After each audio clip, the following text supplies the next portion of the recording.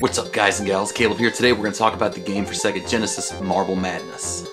Check it out. Marble Madness is a difficult puzzle game originally designed by Mark Cerny and published by Atari Games in 1984 for the arcades. In the arcade, it used a trackball to navigate your marble through a series of perilous obstacle courses. The game was ported on numerous systems, but for this review, we look at the Sega Genesis port, published by the dreaded Electronic Arts. And this is back when Electronic Arts actually made good games. They did things other than just like sports games and shooters. The gameplay is simple in concept. Get from the start of the level to the end as fast as possible. Once through the first level, you are promptly greeted by an actual challenge. Level 2 steps up its deadly game with evil black balls. Steep inclines that, if not timed correct, can lead to a pit of death, or at least stunned, allowing yourself to be open to being killed in other ways. You have to tightly and efficiently avoid all the obstacles and choose the quickest path to the end, or you'll run out of time and the level ends. The graphical stylings of this game are pretty intriguing and geometrically pleasing to look at. It's a clean game with decent graphics. I don't really see a need to improve the graphics in any way. I think the graphics kind of cover what you're doing here.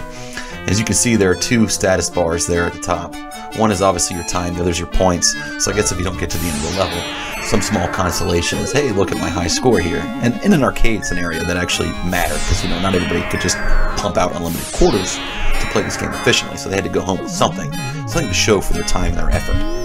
What's interesting about this game is, again, it was originally designed for a trackball, but I felt like it actually translated pretty well to a D-pad on the Sega Genesis. It's when you get to the third level, that's when you know something's off in this game. Something starts to really grate at your nerves. Everything about the game seems fine, the graphics, the gameplay. It's a fun game to play, but there's something just really starting to grate at me. It's the music. Is that even music? It's so stressful, so grating, so annoying to hear, so painful to my ears. It's like my ears are bleeding from the inside. Oh my God! I think it's stop the pain.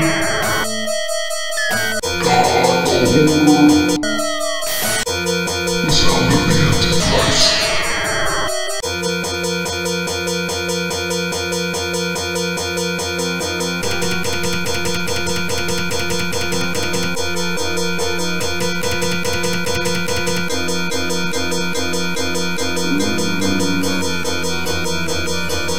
Holy crap, the music is freaking painful in this game. Oh. Marble Madness is a great game.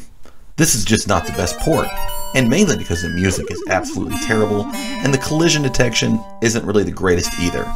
The isometric view doesn't bother me at all. I actually enjoy it. Again, I love the art style of this game, and the music is okay.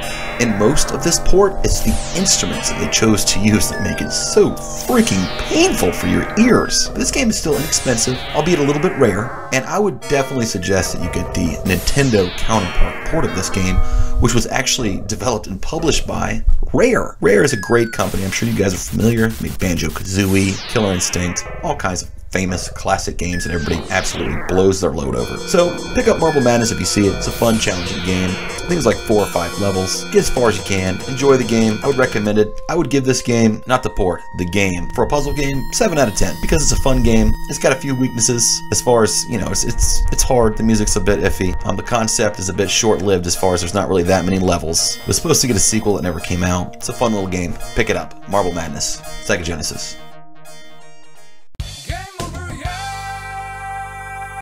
Thanks for watching Game Glyph, and don't forget to subscribe.